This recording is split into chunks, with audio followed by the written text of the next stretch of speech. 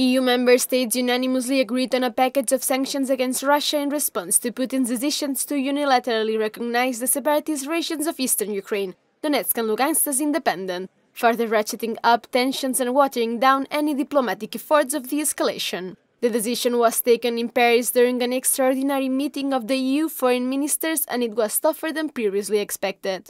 The EU is sanctioning 351 members of Duma that voted in favor of the separatist region's recognition and 27 individuals and the entities accused of destabilizing Ukraine. The sanctions also include restrictions on Russian banks and government bodies, and limit their access to the EU's financial markets and block Russia's sovereign debt. Trade between EU countries and the breakaway regions will also be severely cut off. The EU's top diplomat, however, warned that the EU is prepared to go beyond that, as there are still pending issues. We will continue vigilant. The consensus, the unanimity reached today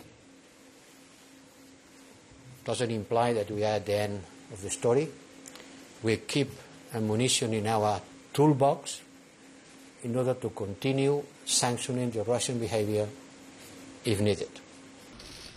Analysts are arguing that in order for sanctions to be effective, they should be imposed for a long time, meaning even 2 or 3 years long, and target a broader range of sectors. But of course, this is costly, not only for Russia, but also for Europe itself. Really depend on 50%. And I think if it's a short period, the price is not so high.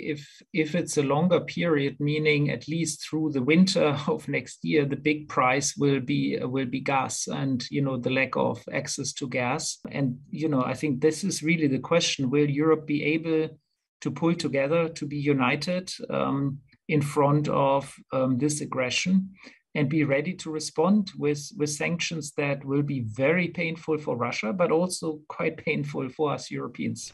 And while the EU is in constant coordination with allies in the US and NATO for the next steps, the French minister made it clear that a meeting with his Russian counterpart planned for this Friday won't take place. Aida Sanchez Alonso, Euronews, Brussels.